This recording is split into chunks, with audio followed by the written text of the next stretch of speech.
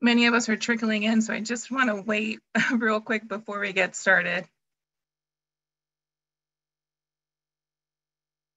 All right, so welcome and thank you for joining us for Humanize My Hoodie, Impacts of Activism on Public Health, presented by Professor Jason Sole.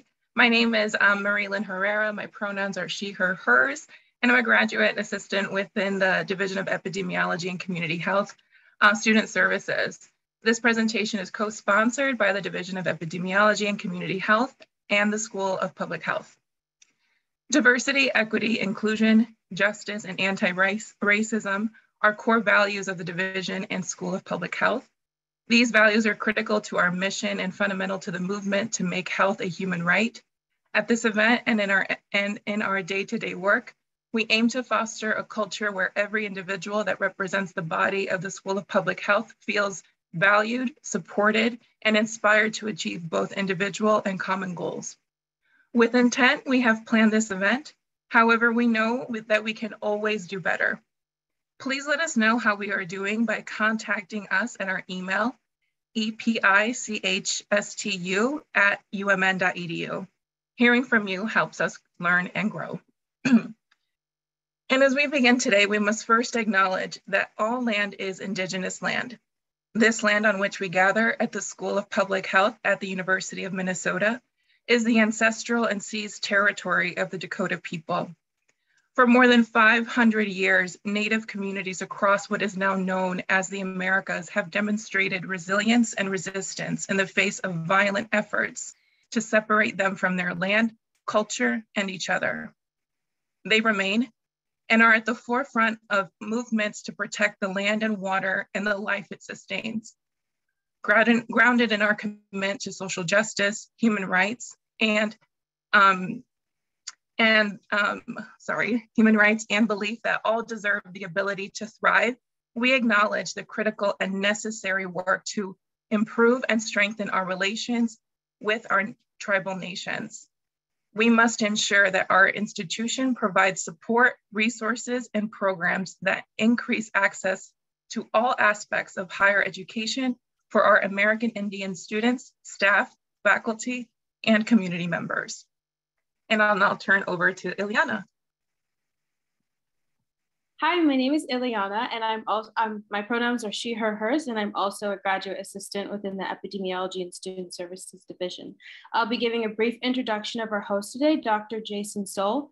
Dr. Sole is many things: an academic, a professor, an author, a leader, a role model, but most of all, an abolitionist.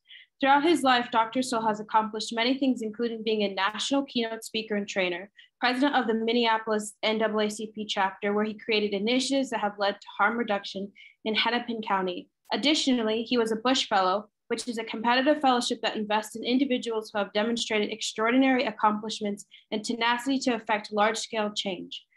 During his time as a Bush Fellow, Dr. Sole focused on juvenile delinquency and recidivism throughout the state of Minnesota. Furthermore, he was involved in the launching of the Community Ambassadors Program, which is a community-based initiative focused on combating crime. And in the first year, there was over a 50% reduction in juvenile crime. Of all his accomplishments, his work as a co-founder of the Humanize My Hoodie movement has come at a time where unjustified racial discrimination and criminalization of Black and Indigenous people of color can no longer be ignored. Racial injustice is the fodder by which health inequity persists, and as future public health professionals, we must take an active role to combat it. And with that, I will turn it over to Dr. Sole. Thank you. Thank you for having me, man. Like, powerful introduction. Hey, gratitude for y'all having me in this space, man. I'm grateful to be able to share with y'all. I'm not going to glamorize or glorify any parts of my life or any parts of the movement. I'm a humble servant. I'm so grateful to even be alive at 43, because it definitely wasn't meant for young boys or girls growing up where I grew up. So I'm going to take y'all on the journey. So if you could relax, get comfortable, put both feet on the floor if you want, just relax. I want to take y'all on the journey. And I'm going to talk about what Humanize My Hoodie is doing to actually, increase our mental health and increase just our stability, and sustainability. It's like many of us perished during the war on drugs. Many of us lost our way, me included. I want to show y'all my time in the cell and what that looked like. So just buckle up, you know what I'm saying? I mean, listen from your heart and not your mind. Don't overanalyze everything. And, I'm going to just dive in. Let's see.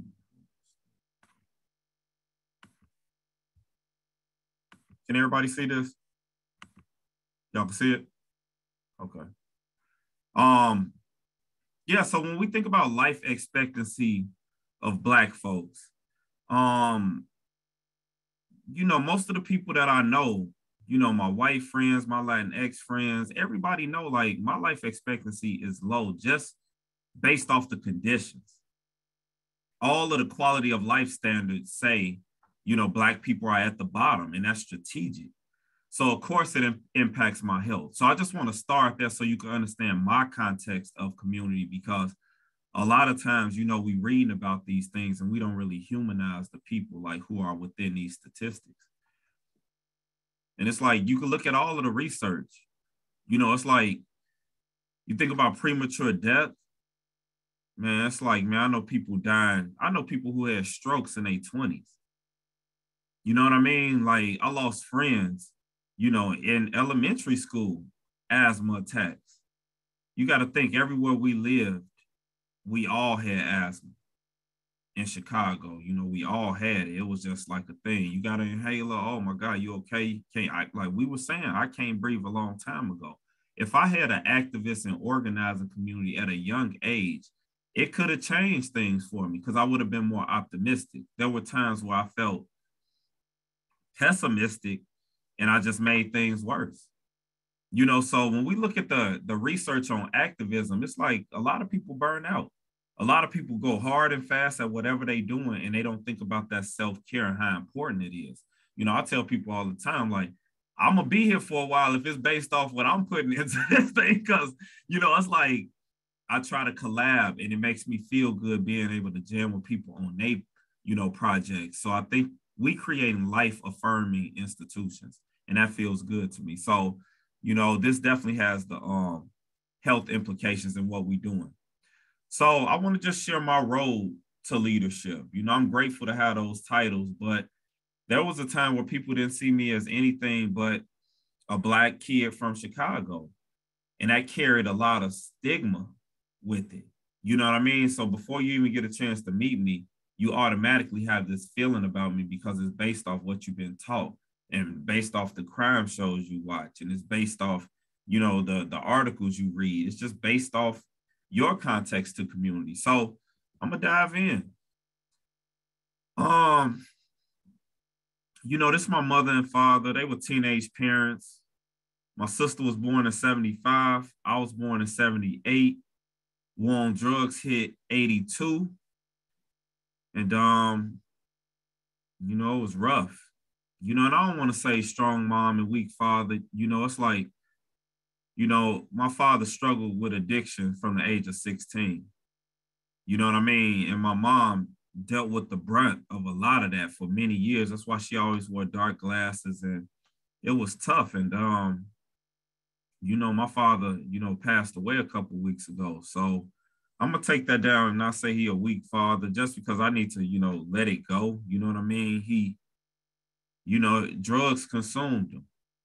So growing up, I was always in AA meetings and NA meetings with him and stuff like that. And it just never made sense to me. You know what I mean? It never made sense how none of the treatments ever worked. He still had overdoses.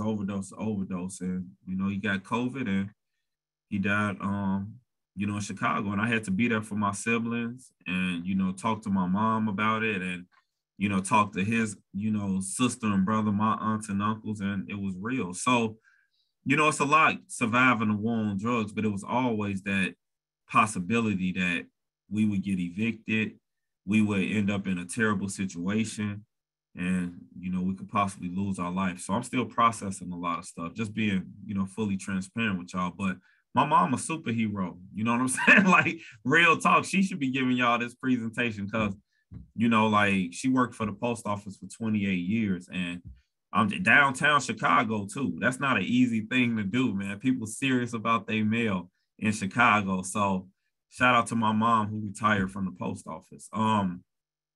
But I clung to my sister growing up. You know, she was smart. She stayed out of trouble.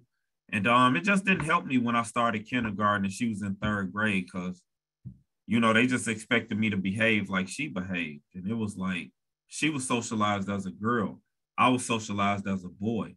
Those two totally different socializations. Like, you know, like she taught to move away. I'm taught to move away. She could cry if she wanted to. I'm growing up south side of Chicago. We all poor. Like, respect is a big thing because you don't have anything. Like, the best thing you got is, you know, some kind of status as far as don't bother me. Like, I'm not one, you know, to harm. That's the best thing you got. Wasn't nobody to save us. Wasn't no social workers in Chicago. They definitely wasn't at my school. Like, so it was no help. We had to figure it out. And unfortunately, I made a lot of poor decisions, a lot of fights. Kindergarten, first grade, second grade, got my eye split, fighting twins, split my eye on the fence. I got 3 stitches, came back. That was second grade. So I wasn't making it easy on myself either. Like I say, my behavior, I just didn't understand it. You know, I was frustrated. I could start out the day in a good mood. One thing ticked me off, or I'm jealous, or I'm, you know, just being a kid. And, you know, it just messed up my reputation. I mean, I was smart, so I always could do the work. I mean, it's Chicago public schools. Like, it ain't like I'm getting a high quality education, you know what I'm saying? So I'm breezing through this stuff. And I really didn't understand I was smarter than other students. Like, I wasn't even, like, it just wasn't a thing. Like, the tests and stuff, like, I would prepare, I'd be ready, I do my homework. Once I get home, then I play all night. Like, that was my reputation. And sometimes we got in trouble. But when I looked at leadership, I got to see the first Black mayor of Chicago. If you know anything about that time, you know, it's Black History Month too. So it's like, let me definitely double down on Mayor Harold Washington. He had that Obama energy long before Obama. I was a little kid, like, he was the hope for Chicago. If you look at it, these are kids at his funeral. Those are youth. Like, he cared about the kids, and we thought he was going to be our way out of poverty. And then he just died, and it was suspicious. So all them hits we take, the leader that we supposed to have take us out of this stuff, he was the most progressive mayor in the country. We felt like we were in good hands in this war on drugs stuff, and we didn't have the language that it was the war on drugs.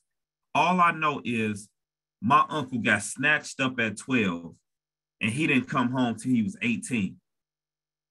That's what I do know. My mom's youngest brother. I'm like, what? You know, so, and they sent them to prison with grown men. So you got to think they was destroying us. As a child, we wasn't supposed to make it through. They was calling us super predators. Like, you got to think Hillary Clinton, all of them, man, they was talking super predator. I lived 3 blocks from Jesse Jackson. He never once came to my school, man. I'm like, we in the trenches, man. There ain't no help. You running for president. So we get to see you run for president in 84, 88. But it's like my generation was just kind of thrown away. The men were sent to prison. So I grew up under radical feminism. Like, my mom got 5 sisters, and I got a big sister. So it's like, I got held accountable all the damn time. Like, that's just the way it was. So my socialization was a little different than other folks. Basketball was my therapy. And I realized I was pretty good at it at a young age. Maybe about 11, I knew I could play. But I was 10 years old on this. I'm the guy standing up all the way over to the left. And I got to see Terrence be the leader. He's the one all the way over to the right. Like, all the girls said he looked like Tupac and stuff. I used to be so jealous. I used to tell him, though, I used to be like, dang, man, you got it. You know what I mean? Like, he was confident. He looked confident in the picture. And he was an amazing leader. Like, I made the all-star team that year because I could just shoot a jump shot. He passed it up. He could break down the defense at a young age. And I just could shoot. The side shot was my shot. So I played in the All-Star game and scored 6 points, and I was playing up. You know, they were a little older than me.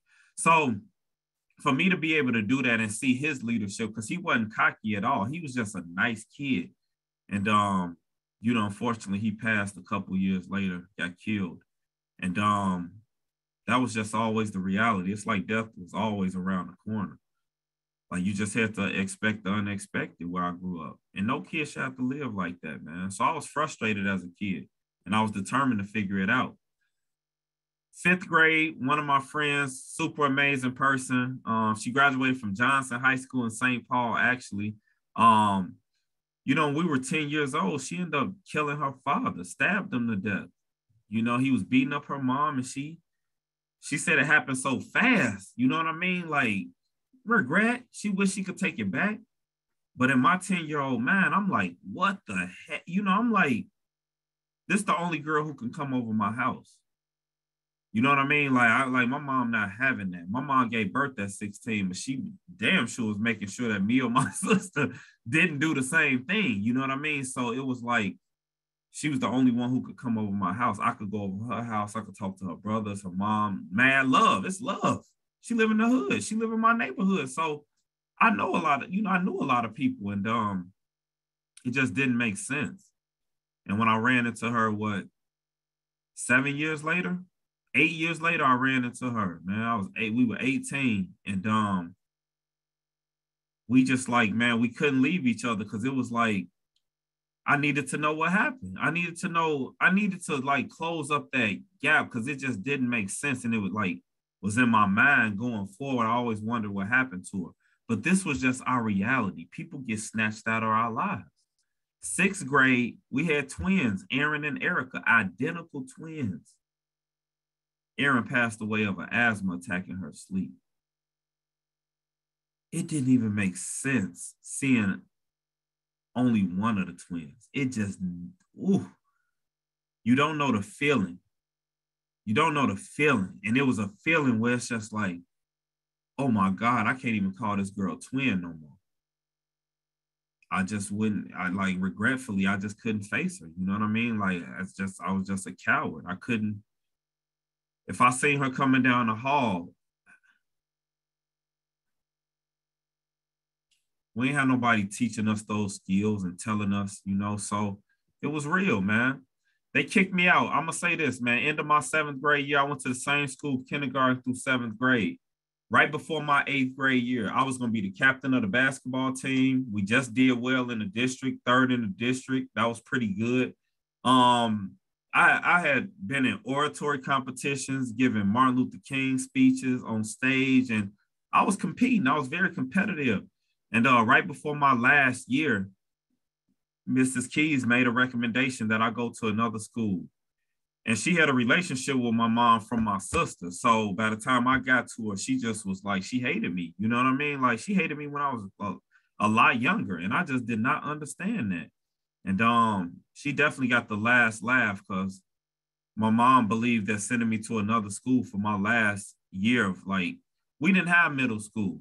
It's K through 8. That school still is K through 8. And it was like, you don't do that to nobody. Send them to a different school on another side of town. So I went to Kosminski, and it just didn't feel right. They didn't have a basketball team. They had a little bit more privilege. So when I think about the school to prison pipeline, the label was already being, like, I was already being stamped as somebody who could be primed to go to prison. I got a mark on my elementary, like, my school record. Cool. I go to this school. I get into a fight when I get there. This kid get offended. It's just bad, man. I probably was depressed and everything. I don't know. You know what I mean? But I think looking back, man, I'm pretty sure I was depressed a lot of those days going to school, man. I was beefing with them kids, man. But I made a lot of friends too, you know. And I graduated. And I was clean too, y'all. Whew, shining on them. I was shining on them, man. Like, because I felt like I had been through the flames, man. We got evicted my 8th grade year. That means we got kicked out. Our furniture was thrown on the front yard, man. It's the most embarrassing feeling you will have. So to be able to graduate and to pay for that suit myself, you know, it's like I was the paper boy my 8th grade year. Chicago Sun-Times, man. Those heavy Sunday papers, I was lugging them things, man, making my little $60 a week. But, you know, it was my own money. So to be able to buy this suit, and I bought a pink tie. And this 1992 Southside Chicago, you got to have some confidence to throw on anything pink. They'll test you. You know what I'm saying? But like I said, I was always good in the neighborhood, and people know I stand up for myself. Like, I'm never a bully, I never got that kind of energy.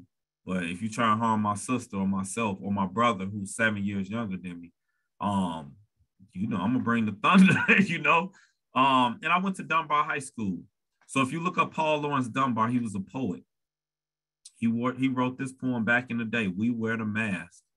So you think about, man, just prophecy, man. They were young scholars and never got their credit, never got their flowers. So with my platform, I definitely lift up Paul Laurence Dunbar. And it was like dope he had that part in the middle of his hair back then. Like, that's fire, you know what I mean? So I went to Dunbar High School because if you know about Dunbar, on 29th and King Drive, Dunbar competes. It's a competitive school. Like, if you know Dunbar coming, it could be band, it could be volleyball, it could be basketball, football. You know Dunbar is coming, and I wanted to be a part of that tradition. So I chose Dunbar, which was like 50 blocks from my house. I had to go through so many hoods to get there. I lived on 77th and Ridgeland. Dunbar is on 29th and King Drive. So you got to think of my commitment. And if you look at life expectancy, look at how old Paul Laurence Dunbar was. You do your math. Sad reality. That's why I say graduating 8th grade, they know that might be your last graduation. You might not see a high school diploma. It was real for us, man. Jennifer Hudson went to Dunbar. Shout out Jay Hood, man, like a real one. She was in the band, of course, you know, very skilled with instruments and all of that. Mr. T, trendsetter, trailblazer. I pity the fool. Come on, man. Lou Rawls, too, famous composer. But if you look behind Mr. T, you see those project buildings. There were days on the intercom, they would say, "Please do not go down 29th Street today." We just had to speculate what that meant. So it was real where I lived, man. We didn't take vacations because we were poor. You know what I'm saying? So my context of community was very limited, and it just was frightening at times. But you got to think, those are the projects. Those are prairie courts, the PCs. You got to think, that's lead paint. If a child eats the lead paint, brain damage. You got to think, the windows, not all the way sturdy. You've had stories, kids falling from the 18th floor, dying. Elevators not working. This is mad traumatic, y'all. And y'all know it ain't made up because y'all know too many people around my age who got this same story. Wasn't no safety ramp, man. It wasn't no safety ramp. And I'm not, you know, saying that to like, you know, minimize the harm I caused, because I was getting in the game at 14. I'm like, man, I need money, man. I'm tired of this broke stuff, man. It just, my self-esteem was messed up. Like, even though my mom worked, she had to take care of 3 of us and herself. So you got to think, if I'm 15 and I'm playing ball all throughout Chicago, she don't understand how much money I really need to be able to go to these games, buy a slice of pizza afterwards, have a social life. She didn't understand.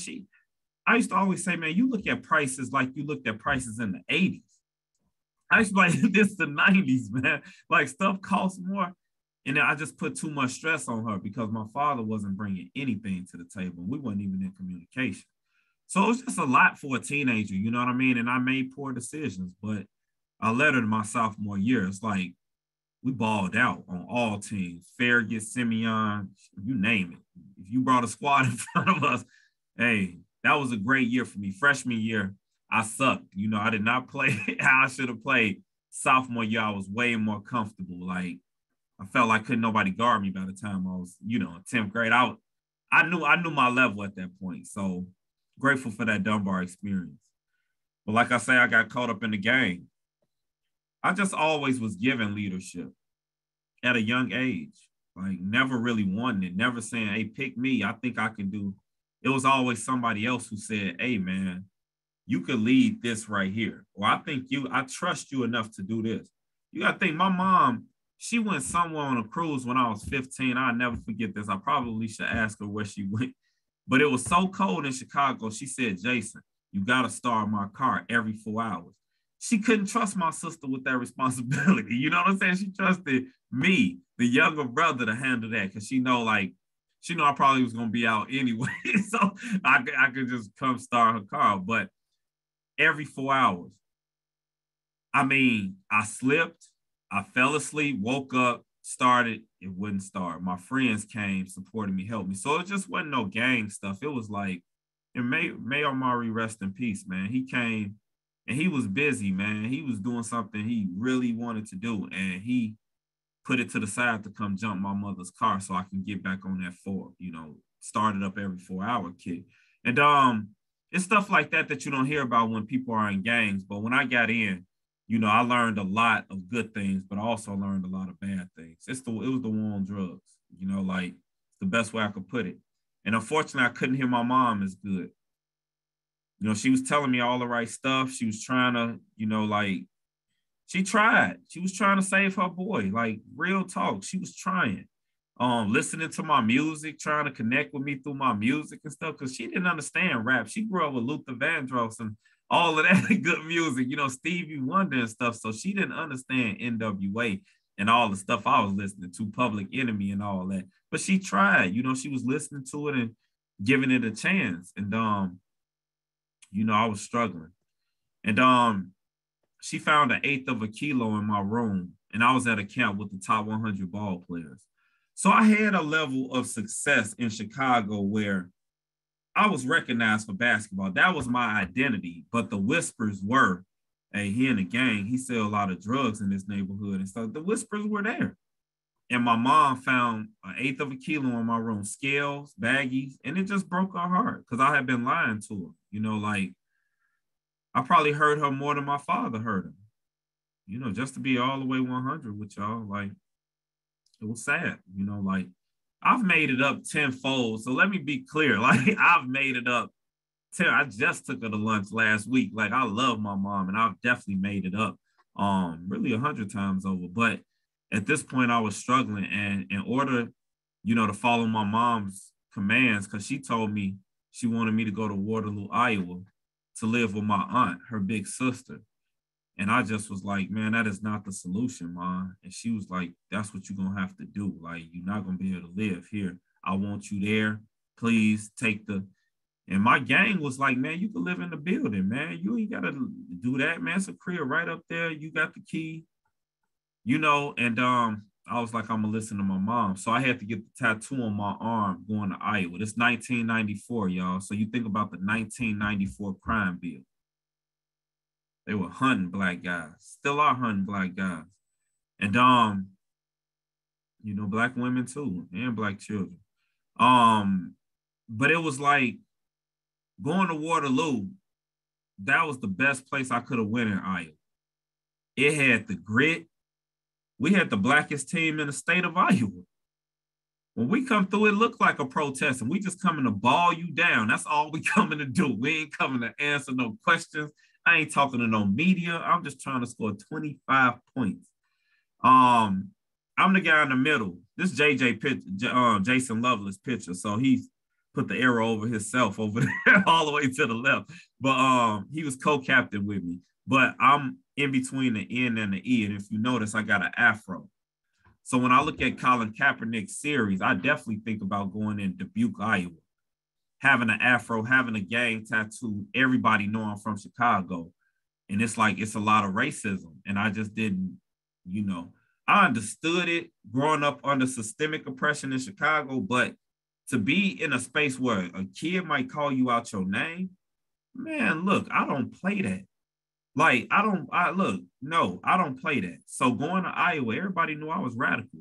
And just me not eating pork always felt like a battle. Always. They got pork hot dogs, pork ribs and all of this stuff. And I used to be like, man, I practice Islam. I don't eat swine. You know what I'm saying? I don't put that in my body. I was health conscious, and I was penalized for it because it just looked like I was a part of something that they couldn't understand. The status quo couldn't understand me. we balled out that year though, man. Like, I ain't saying we got cheated, but there's footage out there. We got third in the state, but we was definitely the best team in the state, 94, 95. I don't care who you know in Iowa. You better check the statistics. And I just brought that Kevin Garnett energy to every game. I played with passion. So being out there in Iowa was different. Going to Iowa City, experiencing racism.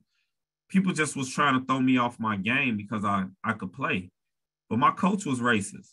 I mean, he still is racist. He the coach at Ames, Iowa right now. Racist dude. I see him. He know what's up. We still to this day. It's like, dude, come on, man. Stuff you used to try and say to me. If I didn't check you all the time, you probably would have got wild on me. So I had all the experiences, man. You know, and it hurt me going to Iowa because my Dunbar team, they lost to Kevin Garnett in the Final Four by 3 points. I was supposed to fight that battle against Kevin Garnett. I was a starter. I was a small forward for Dunbar High School. That's my buddy Monteith Brown in the middle right there. Monteith's a dope person, and his kids balling that. So it's like, he had 19 points against Kevin Garnett, and I just let my squad down. So this story comes with a lot of regret because my decision set us all back. It set us all back. Like, my one decision to sell drugs, I was supposed to fight that battle at the University of Illinois in Chicago, man, and I let them down. They still love me. You know what I mean? That's the crazy part. And I'm just like, always going to hold that regret, you know? And I was captain of the squad, but, you know, I didn't know about press skills. I had never had no media training or nothing like that. It was just like, hey, the news here, they want to talk to you about your season coming up. Being a captain, I got to talk, you know? So it was like, I say whatever. Whatever I was feeling, I said it. I mean, I had some intellect with it, but I just used to say, man, we step on that court, man. I'm trying to, win. You know what I'm saying? Like, I want to win. Like, I'm not just thinking about my personal stats. You know, it's like I got a lot of rebounds, a lot of assists, a lot of blocks. Like, I never was a ball hog. Always been a team player. All 4 years, I played as a team player. No individual stuff for me. Homecoming, and they're throwing up a 5-point star. Got into a fight that night and everything, man. Like, not showing my best. The gang stuff will come out. Drinking, just doing stuff I shouldn't have been doing. And like I say, those poor decisions would hurt me. But I signed up for the Air Force. Felt like they said I could play basketball and, be able to make a good living. So me and my friend Corey Taylor, I go back. Corey, the one right there in the middle with the polo. So I was just with him 2 weeks ago. We still all down. You know what I mean? Like, I ain't never lost I got too many day ones. Like, but we were supposed to go together. And, just a few years ago, he finished 20 years of military service. He was all in, Alaska, living in Alaska 3 years. Then he was in Germany I'm like, what? I'm like, how you doing this? South Carolina.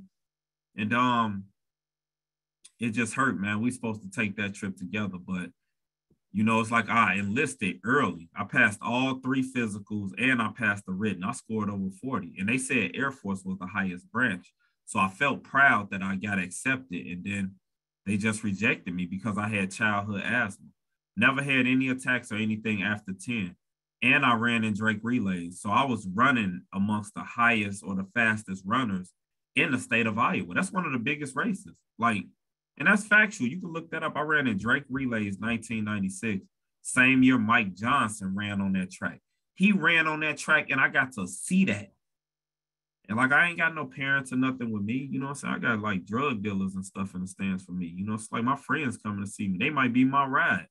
So it's like, hey, take me to the game. I can't drive. I crashed my car my senior year. It was a lot. I was in the flames. My aunt kicked me out.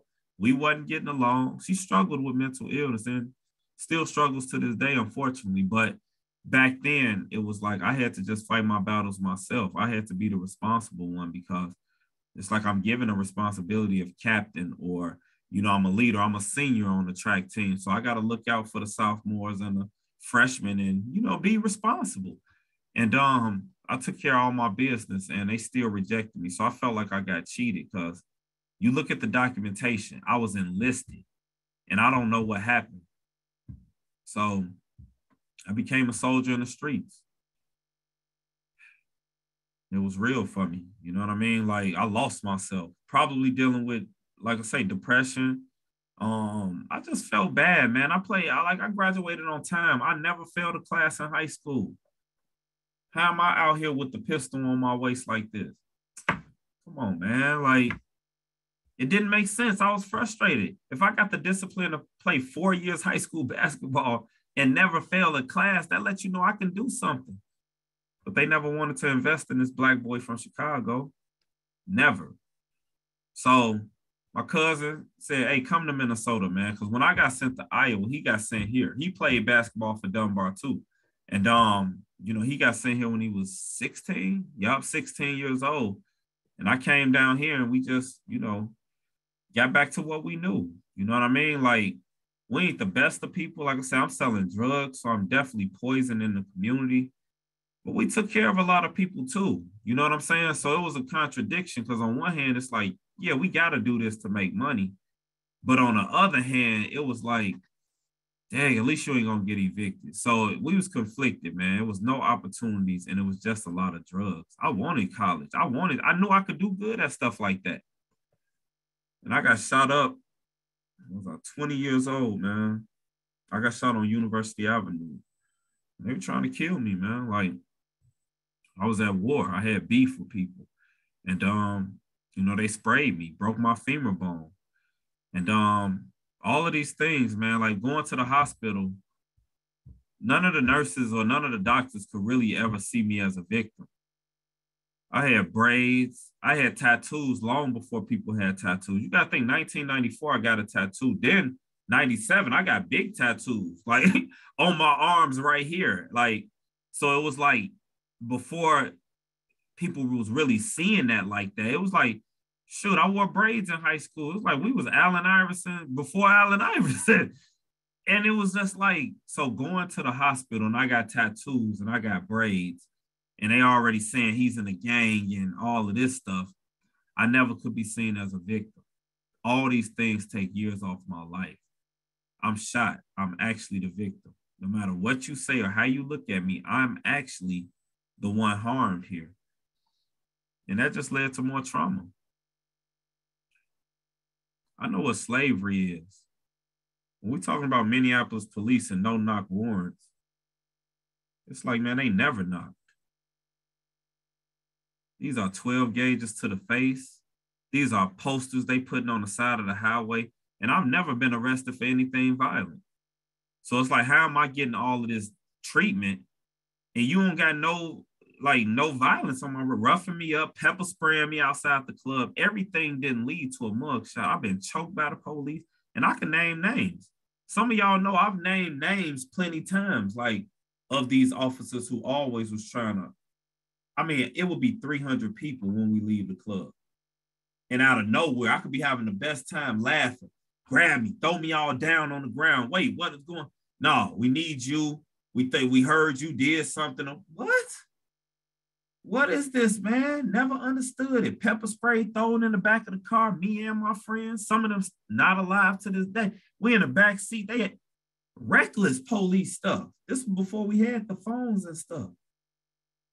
Man, nobody understood these stories before George Floyd got killed, man.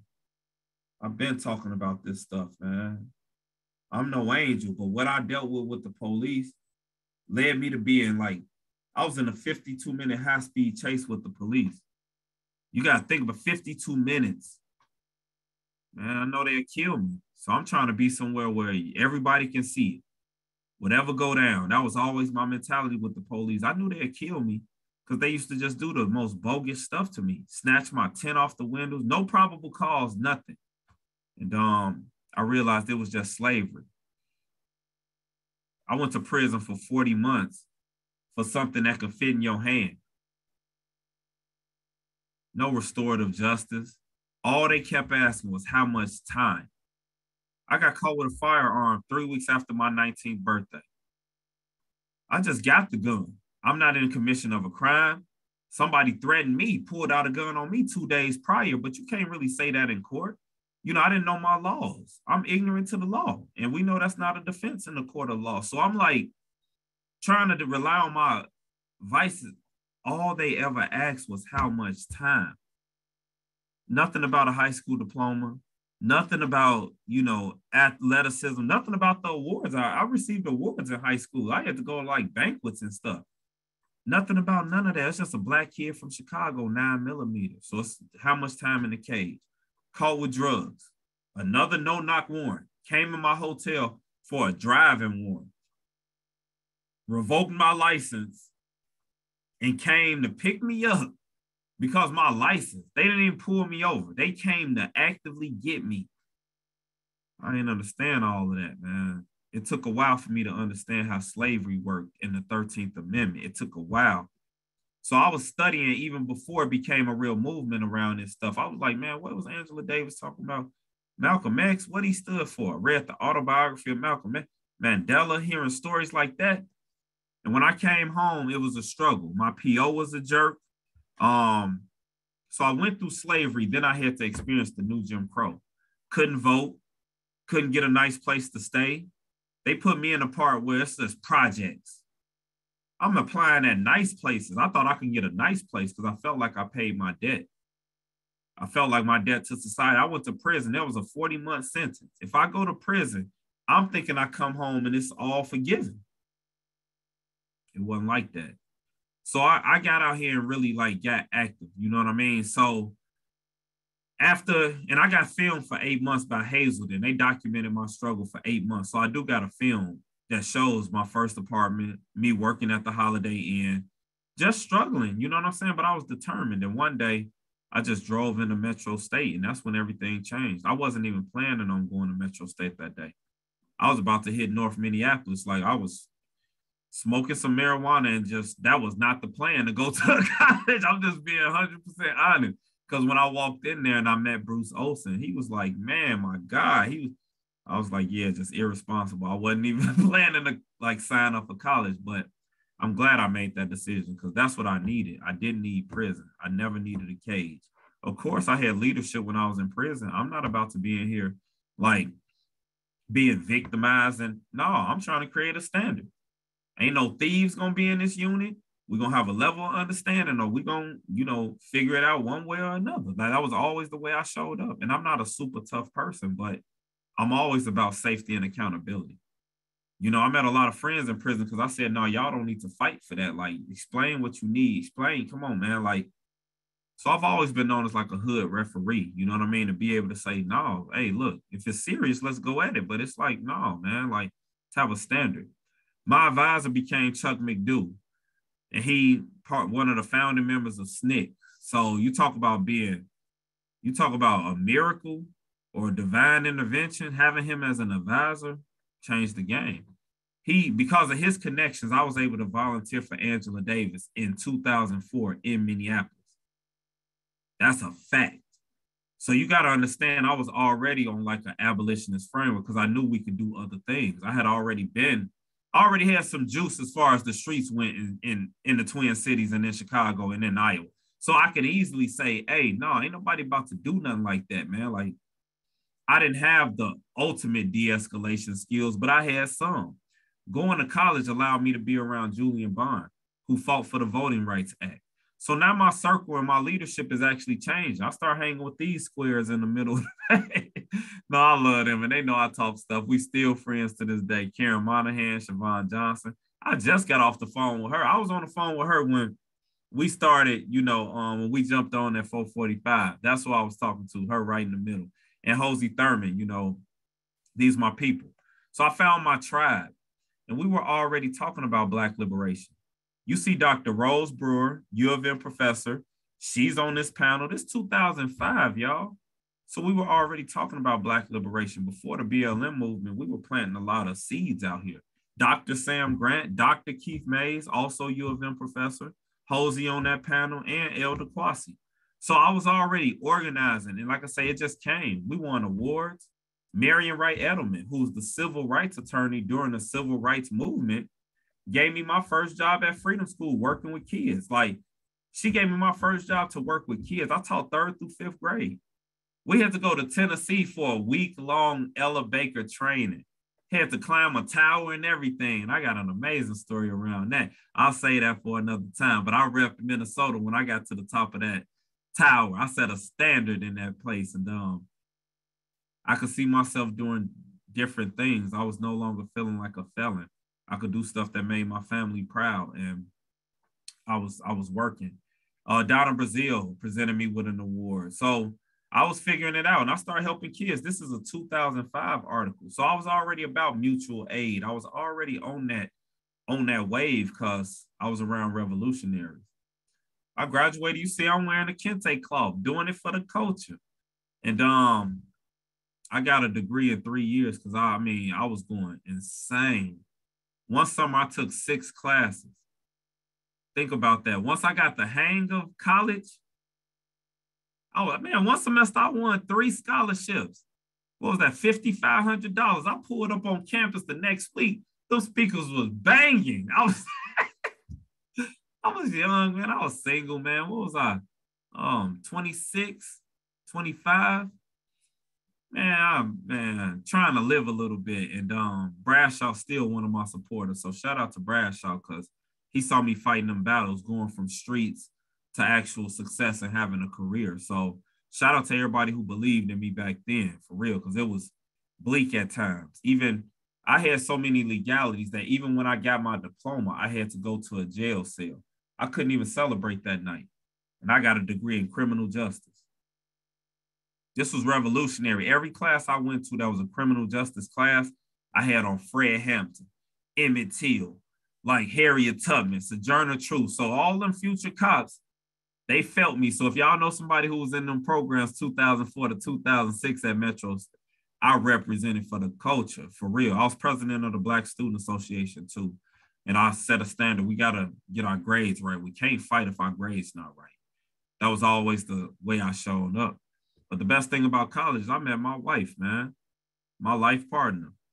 Yeah, we had corrections class together, and her brother had been incarcerated, and we bonded, you know what I mean? And it was like, I'm grateful to have met her. She got her master's from the U of M. She chose the social work route. You know, I chose to stay with CJ, you know, or looking at justice. And my life improved. You know what I'm saying? My babies are amazing. Grateful for them. You know what I'm saying? Like, I'm father of the year every year. You better believe that. Like, I'm very active in my kids' life. Like I told y'all, I practiced Islam growing up. So, man, like, doing this is just mad corny to me. No disrespect to everybody who diehard Halloween fans. But for me, if I'm knocking on doors, I'm trying to get somebody elected. That's how I roll. I don't knock on doors for 3 pieces of candy. No, it's against my values and my principles. But I'm gonna speed it up a little bit, but I want y'all to feel like a lot of times they was trying to disrupt the Black family. And it's like, man, I always said I'm not gonna be a public success and a private failure. I do the work at home. For real. Like, even when I don't want to do it, man, those girls run me. Like, for real, like, they keep me on point. For real. Very active in their lives, man. You know what I'm saying? I'm grateful. They are a blessing to me. I've done restorative justice. I found restorative justice 2006. I got trained in as a circle keeper. So I learned from indigenous communities on how to keep peace using the talking piece, and we were grounded in it. You know, a lot of people have co-opted restorative justice, but I know it in its truest form. When I got trained in, I started actually facilitating circles in prisons. Y'all might have heard about the shooting at SEC in Richfield. I led circles there 2007 to like 2013. Built a studio in that place. I got, like, when I found restorative justice circles, I did it everywhere. You saw me over North, Heritage Park, led circles there for 2 years. So I've really done my work in community. That's why a lot of people know me, man, because it's like, it ain't just people know of me. People actually can say, I know him. You know what I mean? Like, I'm 13 years deep as a professor. I started teaching 2009. Started at Metro State, adjunct, then I became an assistant professor. Culture wasn't, you know, what I felt it needed to be. I came to Hamline right away. They picked me up, and I'm grateful. That was a good move for my career, for my family, for a lot of things, just a better fit. I can do all of this and know that the president ain't gonna call me. We stood up for Jamar Clark, held a precinct down 18 days. You think about Philando getting killed. Come on, man. Killed him in 74 seconds. No, man.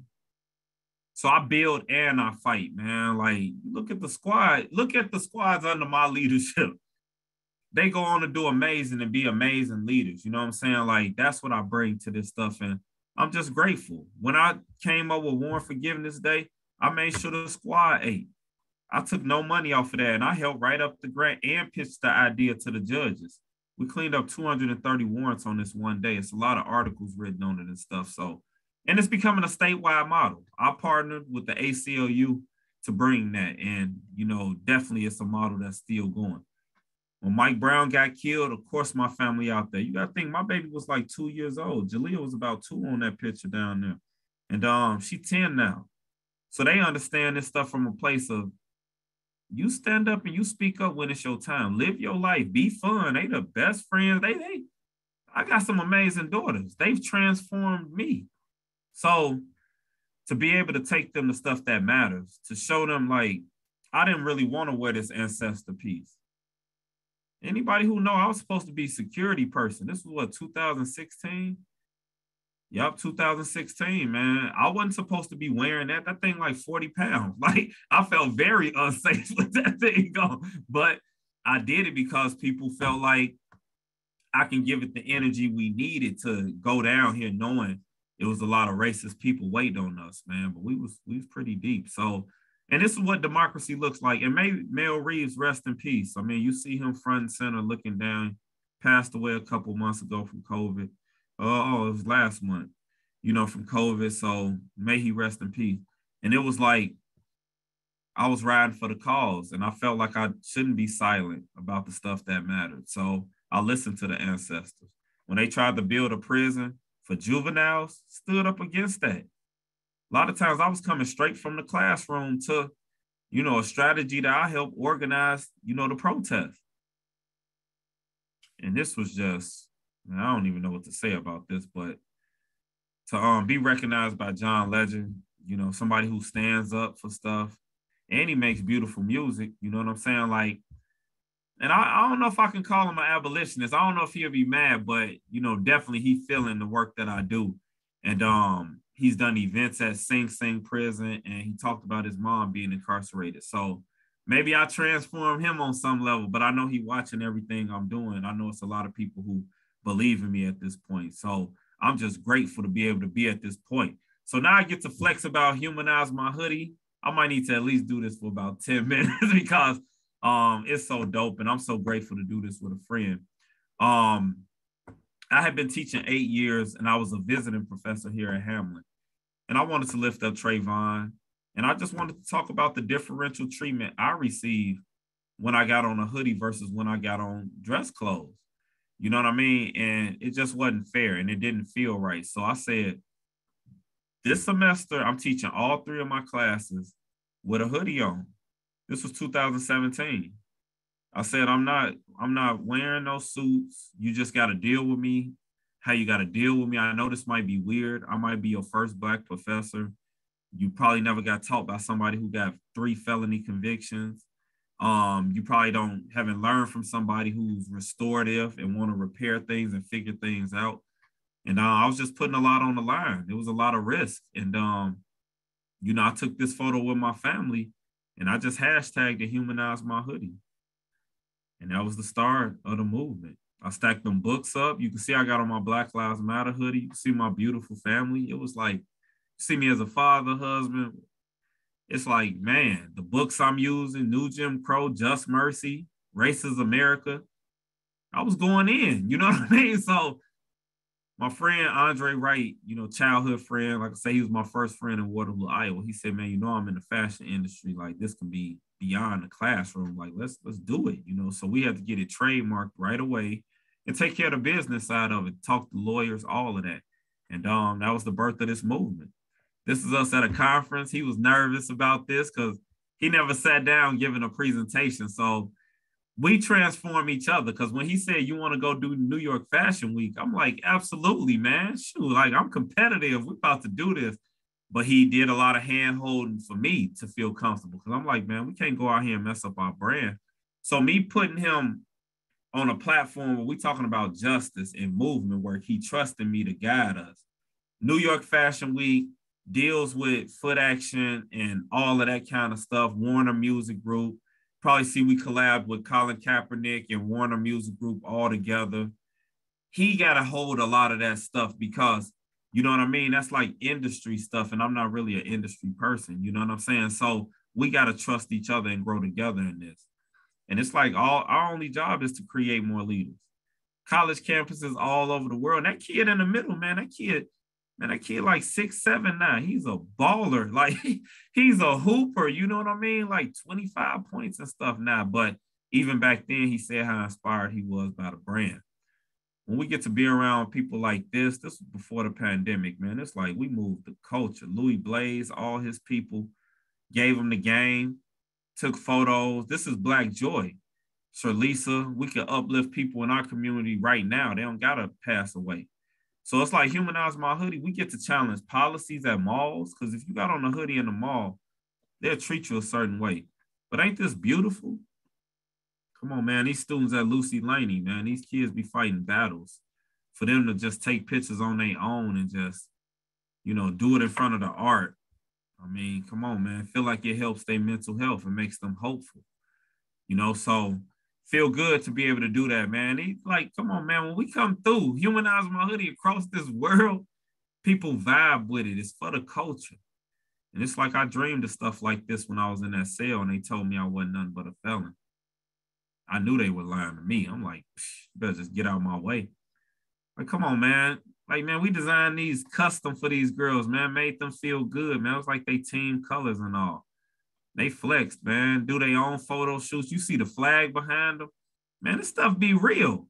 And of course, I got Bieber in here twice, you know what I'm saying? Because everybody go crazy over Bieber. I was just like, people calling me like, did you get a chance to meet him? It's like, man, I'm not trying to meet Justin Bieber. Like, come on, man. Like, I ain't know if I don't fan out over people like that. I keep my cool and just acknowledge them for their beautiful talents, but I don't do all of that passing out stuff over people. But shout out to Reg Chapman too. You know what I'm saying? Anytime he called me, I give him stories for WCCO. Like, so I got my people where if I'm trying to get my message out, I got the ways. This Miss Iowa, Michaela Hughes, you know, playing her violin with the hoodie on, man. We got pictures of Kid Capri on the Breakfast Club.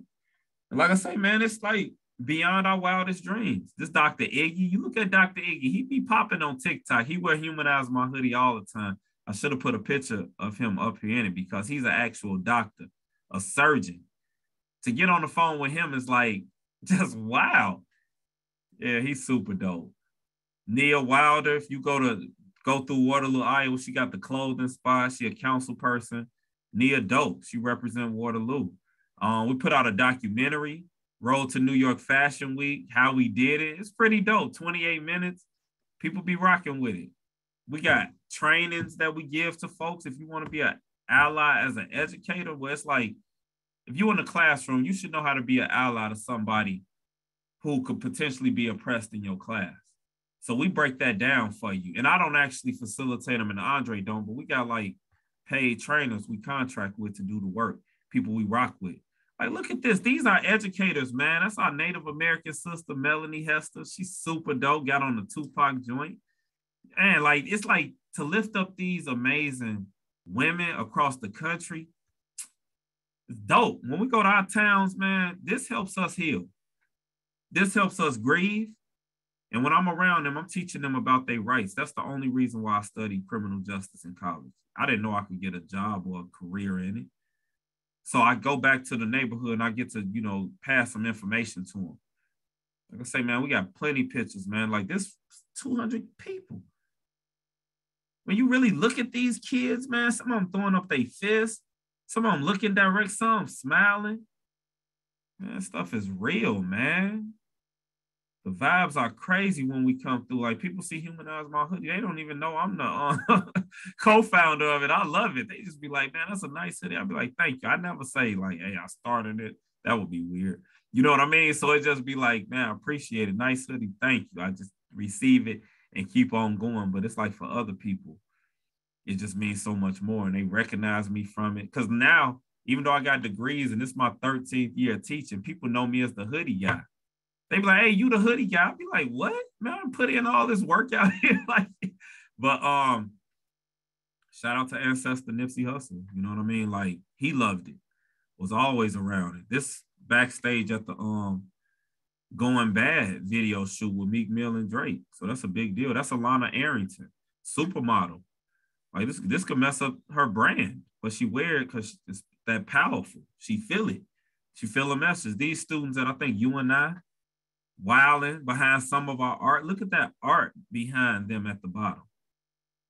Come on, man. We get to lift up, you know, people, you know, it's like show the best sides of our people. Look, this Nipsey again with Jamal.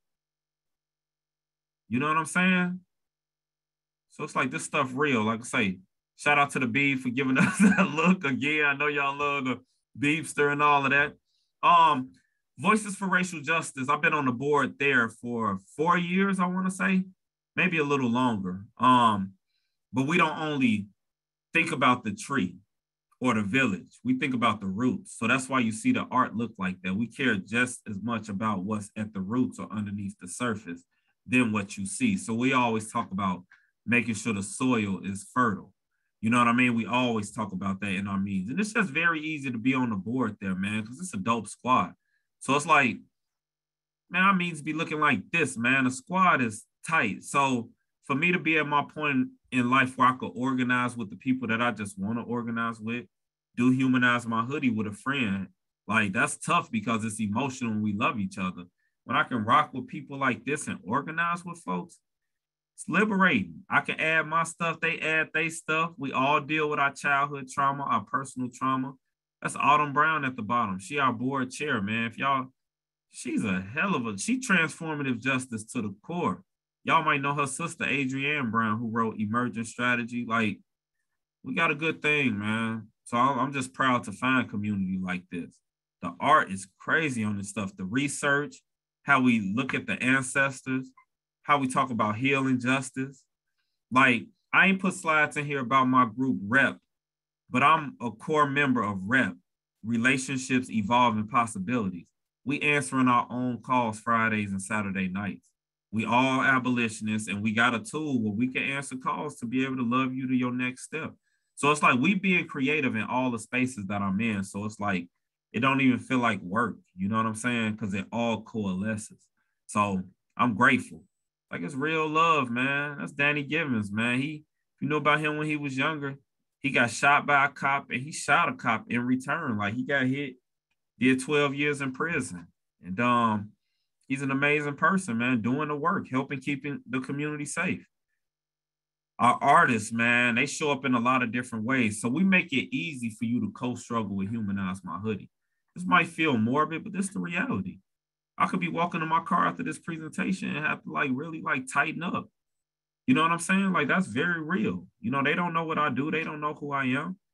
You see, they ran in there like, come on, man, killed that boy, man. Think they won't do it to me too? They will. So the art speaks. So when we think about youth development, if y'all, I know a lot of y'all might work with young people, make it easy for them to jam. I can never create a comic. It's not my skill set. But when young people say, hey, what y'all think about this? And this is just dope, man. Like, it's small, it's short, it ain't saying a whole lot, but it's like people love comics. To be able to explore that with young people who say, man, I might want to try this, man. We with it. We make it easy. Andre shows them screen printing. You know, he showed them fashion design, graphic design. I get to talk about knowing your rights. If you don't know your rights, you don't have any. We get to rock with our indigenous people. Christine is super dope, man. If you're in the state of Iowa, man, and you want to rock with a super bad, like, Native American person, man, Christine is the homegirl for real. Like, a lot of solidarity there. We got to pay Hubbard scholars to answer the phones of young people in the pandemic. You needed homework help? These amazing scholars, all U of M folks. Charles, all the way to the left in the front row, he just got his PhD. So it's like, man, when we get to move the culture like that, it feels right. Like I say, man, these young folks know how to set up these shoots. They know how to get access to space. They come up with the concepts. We support them. Documentary screenings, we come through, man, like, show the documentary, give them hoodies. Hey, what y'all want to do, man? We rocking with y'all. If this makes y'all feel good, give y'all hope for the next 4 months, get you to the end of the school year, let's ride. We signed our first college athlete in Dane Belton. Now that you can actually sign folks, Humanize My Hoodie, this is the first athlete that we signed. He's a scholar athlete too, just a beautiful person, man. Parents come to every game. He's gonna be entering the draft. You know, he's dope. You know what I mean? He's a starter, you know, for University of Iowa from Tampa. We had to talk to his agent and be patient. We came up with a 50-50 deal. Well, this young man can make money while he in college. That's how it should be, man. You know, it's like he shouldn't mess up his body and do all of that stuff just for the university. He should be able to, you know, have his own business too. So it feels good to be able to do that. Like I say, when these kids taking these pictures, man, these young scholars taking these photos, it's overwhelming. It's easy to bring them into this because they see themselves in another light. Grateful for that.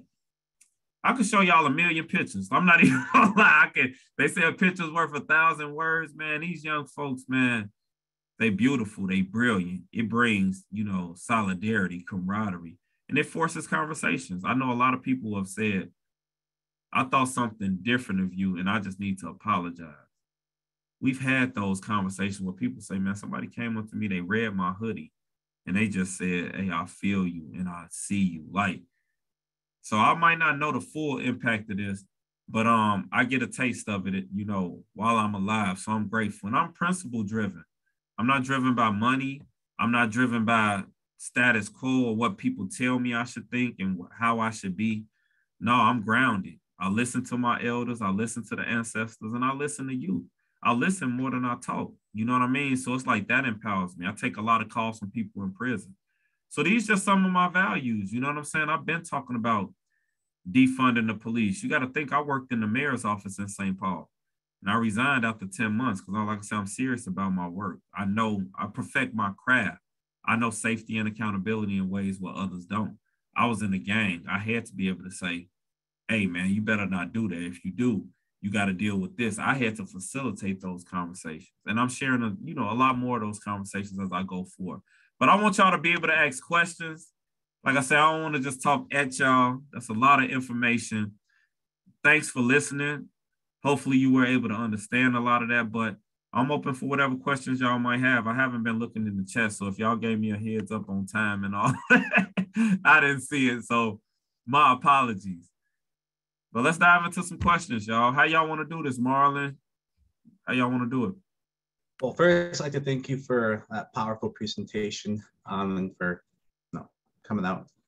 We have a few questions from our graduate assistants that we'd like to answer, and then in the audience, please feel free to utilize the chat for any questions, or you can use the raise hand function and we will unmute you so you can put your question in. Yeah, so I guess I'll go first then. So it was hard writing my questions and listening to you. You had so many good things to say and just your story, your life experience. So I just wanted to ask, many of us in the School of Public Health, we imbue our values into our work and into our aspirations. So what lessons have you learned through the process of activism that you'd like to share for those of us who are up and coming in the field of public health? Trust your gut in a lot of ways. You know what I'm saying? Like sometimes we come to the table and we can get triggered and our trauma can show up. I mean, I've seen this with people protesting. I've seen people in strategy sessions where something is said and they triggered and it takes them back and they time travel. So it's like, man, like when people talk about self-care, like really like take care of yourself. Like if you're on a plane and it's going down, like they tell you to give yourself oxygen first. So that's what I would, ask folks. Like I'm pretty grounded in that piece because I do so much work on myself. Like sometimes I think I'm going overboard, but I make sure I'm not out here just like showing up and feeling like I got everything under control. I never walk through life like that. I walk through life like acknowledging the hurt that has happened to me, acknowledging the hurt that I've caused to other people, and being present, like letting my daughters know, like, hey, I'm flawed, like I'm on point, but at the same time, like, no angel, like I make mistakes like everybody else, but I try to minimize my mistakes. And if I do make a mistake, I'll come to you and apologize. Like people know that of me. So I think, being able to let folks know, hey, you can hold me accountable. I think that's like a big part in this because a lot of times people want like minions around them. And it's like, why you want that? Like, why you want just people that's just gonna ride for you, whatever, and just, just, no, it's like, I like people who can say, like, I see David and a few real ones in the chat, like, they know they can hit me up and say, hey, I ain't cool with what you said. Like, I see Prince, man, like, hey, I see a lot of good people in here, but they know they can say, hey, man, you said you was gonna do this, or you said this.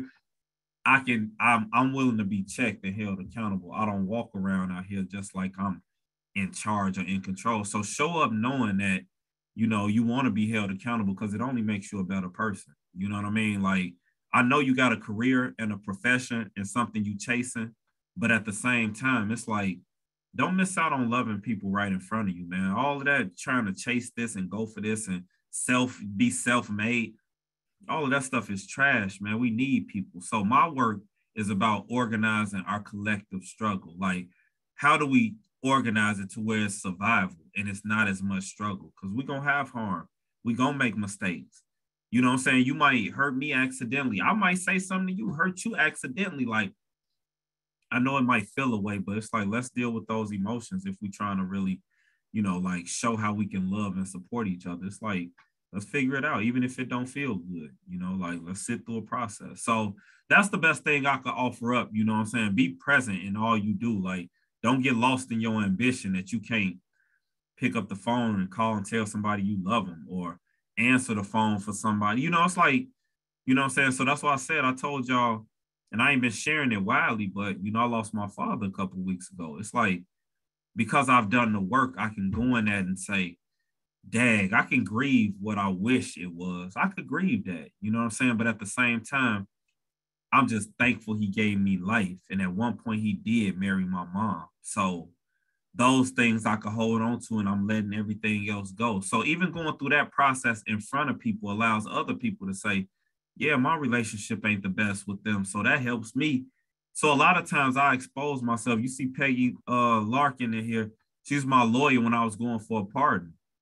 And she did an amazing job. And the Supreme Court struck me down. If I didn't have a community, I probably would be depressed. I probably would feel it a lot more, because it's like, I know I can call her and say, when we come back at them, let's do it like this, or let's try this, or it's still liberating even in my losses. Like, so I can take losses in front of everybody and know that I'm gonna be good, because it's people that's gonna call and say, all right, dust your shoulders off.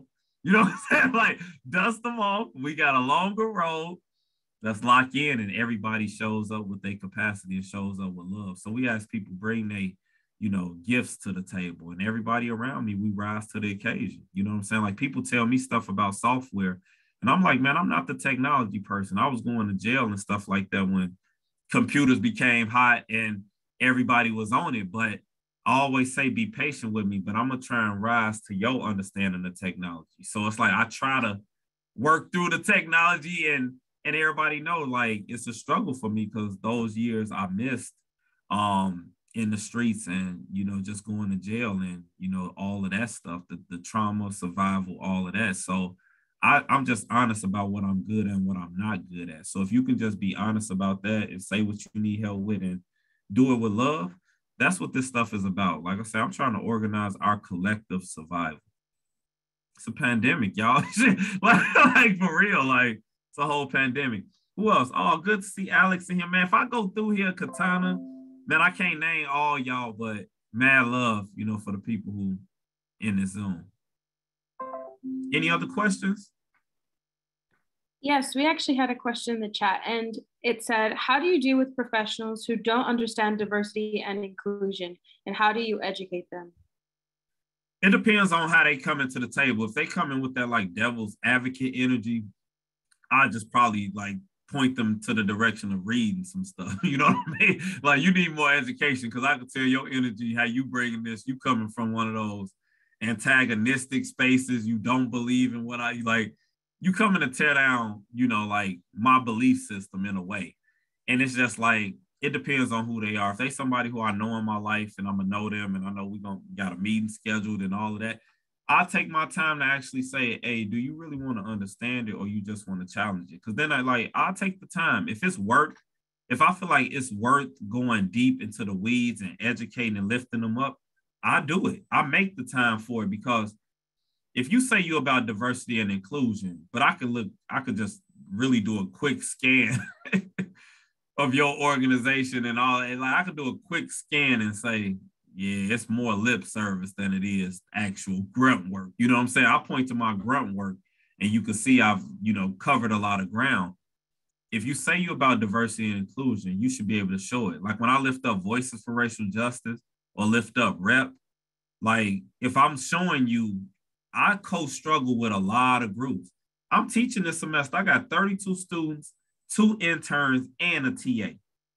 That's a lot to hold, right? So it's like, I got to be in tune with them and let them know, nudge me if I'm not responding fast enough. So it's like, we got to figure out how we going to actually be in community with each other in a deeper capacity, because I don't really like Zoom. I'm more like in person. You know what I mean? Like people know I'd rather be in front of y'all and like hug you and stuff like that. But it's like I've had to adjust. You got to think I've been incarcerated a lot of times. So I definitely don't like sitting in one place. So when I'm talking diversity and inclusion, it's like, are you willing to include somebody with felonies? Are you willing to include somebody who's been shot and who was in a gang? Are you willing to include somebody who I might have to leave early if my daughters need anything? Like you got to think, for a lot of years, I had to bring my daughters to meetings and stuff with me. I was that father you seen, like, hey, I might have one of my kids with me, but hey, it don't stop nothing. They gonna listen. They gonna be over there on their laps. I brought my kids to class here at Hamline because it's like I'm a very active father. I never put that on my wife. I put it on me. I'm gonna figure out how to make all of it work. So I think really, if you're talking diversity and inclusion, you just got to show it. I don't want to hear what you got to show me. Like I don't want to hear your 5-year plan. What are you doing right now today? What am I saying today? Like, don't give me that speech. We got a 3 to 5 year plan. No, what's your 6-month plan? Let's start there. You know what I'm saying? Like, don't take me in dreamland. Let me see 6 months. So I think it's just about showing them support. I know what affirmative action and all of that stuff was supposed to bring, but when you look at who benefit from that, it's not Black folks. You know what I mean? Like you saw a lot of Black folks fighting for it and dying for it and getting lynched for it. But when you look at the recipients of it, it tells a different story. So when you're talking diversity and inclusion, just make sure they're showing it rather than just talking about their plan of it. I know that was kind of long, but you know what I'm saying? Like, that diversity and inclusion been a cold game, man. I've seen it weaponized. So that's why I'm always like, man, because a lot of people got to compromise their values when they're in that diversity and inclusion role. You got to give up something. You know what I'm saying? Unfortunately, sometimes you got to give up a lot of yourself, when the flames cook. So I empathize with folks in those roles, but I also hold them accountable and say, we still expecting you to move with integrity. Like, for real, stand up for us when it's time to stand up, but also let us know when you weak and when we need to, roll with you. So we just it gotta be more love put into that diversity and inclusion work, because I'm hearing it. And I hear that folks look at diversity, but you really ain't including. Like the inclusion piece, is what it's like. You talk about diversity, but that inclusion piece looking a little shabby. You know what I'm saying? You're doing well as far as talking about diversity, but the inclusion, it should be streamlined a little bit better. Do we got other questions in the chat? Actually, I have a question. So would you say the prevalence of youth trauma and exposure in Black communities is a strong contributor to why mental health related issues are prevalent in these communities? And if so, what can be done to change that? Like I said, it was nobody loving us. We were smart and we did the best we could with what we had, but we didn't have anything. You know what I'm saying? What was the community centers? Where was the money being invested in conflict resolution? If I would have known conflict resolution like in 2nd grade, that would have saved me a whole lot of trouble. A whole lot. So it's like, man, like I'm trying to put love into my schools in Chicago. I'm trying to make sure they get their needs met. So that's what it was. We just needed, I needed a fair playing field. if the field was even close to being fair, I would have dusted a lot of my peers. You know what I'm saying? But it wasn't no fair playing field. So how do we make it fair? You know, that's what I would really want us to struggle with, to where my neighborhood could look like some of the neighborhoods y'all grew up in. How do we do that? Then we talking to real equity. It's like, how do we actually make that happen? It's like, we couldn't take no trips. And my mom worked hard, like I say, 28 years at the post office, and we still couldn't make it out. So the way you got to think, what's all the quality of life? You know, so you think about how much we arrested or how much we pulled over. You think about healthcare for us. You think about opportunities in our communities. You think about how we over-policed. You think about all of these things, man, unemployment rates, houselessness. I told y'all about being evicted. If you don't got nobody to love you through that stuff, you might make the poor decision, man. If y'all grew up where I grew up, you probably would have sold drugs. For real, like, it was wild being with my sister in Chicago and have to bury my father. But when we was at the funeral home, she was like, Jason, you remember I worked here? I said, you worked at Gatlin's? And if you know Gatlin's, you know, they bury a lot of people on the south side of Chicago. I say, Toya used to work, we call her Toy. Her name LaToya, the nickname just Toy. So it's like, I said, Toy, you worked here? She said, yeah, remember I was 18? I thought back, she worked in the flower shop. Think about this. This like movie stuff. I'm the paper boy, because that's the only thing you get. My sister worked at a freaking funeral home in the flower shop. It's like, man, we was trying to hustle as best we could. If we had real jobs or like any kind of access to something positive, we would have took it. And it's like the gangs. And I grew up watching the Nation of Islam. I grew up, like Branch Temple #2 was about 5 blocks from my house when I was a freshman in high school. So it's like, after we got evicted, we moved around 75th. And that's the area I say really made me. 74th, Stony Island, 75th and Jeffrey, all of that, Essex, all the way to the lakefront. That's the area I say made me. I give a lot of credit to it. But you think back then, it was like, 94 was a bloody summer, y'all. That was, I mean, they ran out of ambulances. They was just picking people up in just regular Tahoes and stuff, man. I was like, what the? I couldn't understand it. So when you say deal with our childhood trauma, we had so much of it. It was just like, I mean, kids couldn't get their teeth fixed. You got to think, man, it's like, it's survival. You had to be like a superhero to make it out of that stuff, man. Come on, man. Like, if y'all really think, y'all see the movies about Cabrini Greens and, you know what I'm saying? Like, we weren't supposed to make it. I'm glad, and I'm one of the lucky ones. Think about that. I've been shot and I've been to prison. And I'm one of the lucky ones. So that just lets you know it wasn't nobody there for us, man. It wasn't nobody. And I had like a knot in my stomach with the generation above me, because I felt like they let us down, man. Y'all got hooked on drugs at a time where we needed y'all to protect us, man. Like, all these single parent homes. You think about CPS. My fights in school, man, they was always asking about my house. I knew, just don't say nothing. I knew I knew you got a right to remain silent. You ask anybody, that's why I've never made a statement in my life. You look at me, I never got a statement on paper. Cause I knew that out of everything else. Shut up. So I knew what Miranda was very early. Miranda v. Arizona, I might not have known the case law, but I knew it mean you could just be quiet and, you know, they got to deal with it. So a lot of these communities need to know their rights, sis. You know what I'm saying? I appreciate them. Know your rights, really work mutual aid and support people in the real way, loving way. And just dig in, man. It's people who didn't have the opportunities y'all had, man. For me not to be able to take trips. And it's like I said, this is the first time in my life I got a passport.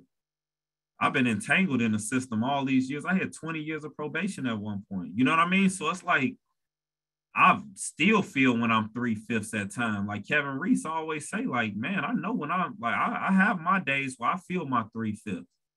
So it's like, man, it's like, you got to fight for your freedom in America. You shouldn't have to do that. You know what I mean? So I put the system, you know, I look at them as criminal because we shouldn't have had those experiences we had. You know, it's like 13th Amendment is real. I know that was a long-winded And so, welcome to my mind, man. Like, I be having to like get this stuff off. Keeps me light. Anything else? Marlon, did you have anything? Sorry, I was just ask the audience if you had any questions. Just feel free to utilize the chat, raise your hand. We can utilize or enable your mic.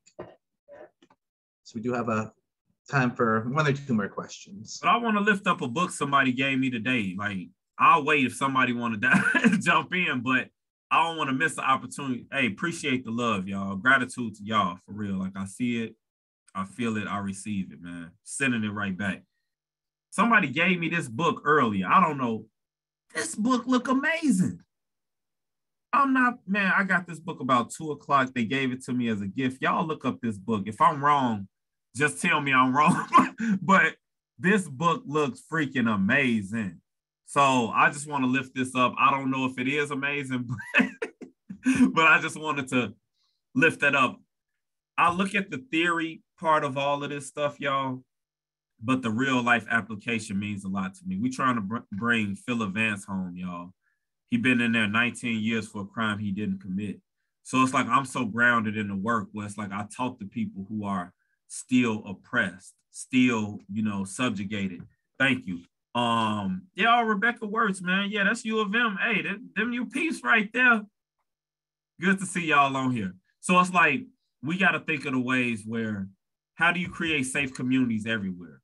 How many calls do you have before you have to call the police? I want everybody to be safe in this journey. You know what I mean? That's what I feel like my work is at this point. Prince, I'm gonna hit you up, man. I know you want me to come, you know, rock with some of your people, man. I see you. I'm gonna get back ASAP. Just want to put that out there. But I'm grateful to even be able to have a story to share. It was years where nobody cared what I was doing. I was off the map. Like many people in the chat, man, just wiped off the map.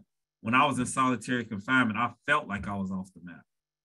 I'm grateful to be a voice for folks who don't have a platform. And I'm never going to forget like where I came from in this stuff, because I always want to be able to go back, and I always do go back. So I'm grateful to even have this to be able to provide. What to say, what guidance, advice do you have for Black people employed in government public systems that have perpetuated so much harm to Black bodies? Oh man, absolutely amazing question, Prince. I would say, you know, change the game. Don't let the game change you. You know what I mean? That's what I tell anybody Black or Indigenous or a person of color in those places, man. Don't let them compromise your values. You know what I'm saying? Any office y'all been in of mine, whether I was in the mayor's office or wherever, y'all know it looked like a Black History museum. So I'll let you know where my values are, wear it on my sleeve, literally. And I just don't compromise. Like, I'm not going to sell out for a check. So at the end of the day, I'm always looking at it like with the mentality of a free agent, where it's like, no, it's too many ways for us to succeed at this point, man. I be talking to people about NFTs and all that stuff. I don't know if I'm gonna ever do that, but like I like learning, you know what I'm saying, and hearing it. So it's like, for me, I always feel like, yeah, I'm gonna put my heart and my soul in all my work, everything I do. And at the same time, acknowledge sometimes you gotta close some doors so that other doors open. You know, you don't want to hold on to something so strongly and so tightly that you miss something because you was afraid to let go. You know what I'm saying? So, like I say, I go through the pain and I share it with other people, and it's easier to go through that pain when I can talk to other folks about it. So I'm not against therapy. So to folks who working in those governing places and feel that conflict, where feel like you got to be a buffer in between the community, you got to stand in an uncomfortable spot, make sure you talk to a therapist or somebody, man. Like, for real, man. It was so taboo and so, like, so many years ago, people would look at you like something was wrong with you. I was like, man, my wife a therapist. So if I need to, you know what I'm saying? Like, I don't want to put my labor on her. I never do that. Like, I do my own work. It just wouldn't be fair to dump all my stuff.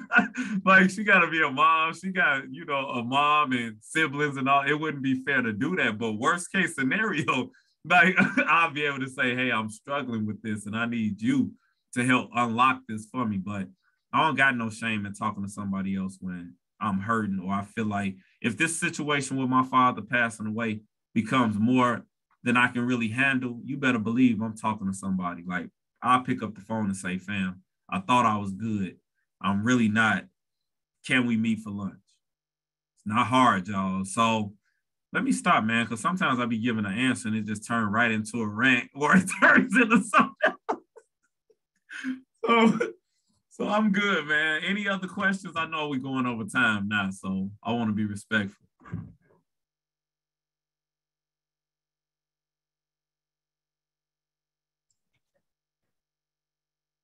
All right, so it looks like we are good with questions. Once again, Jason, thank you so much for coming out, presenting, taking the time.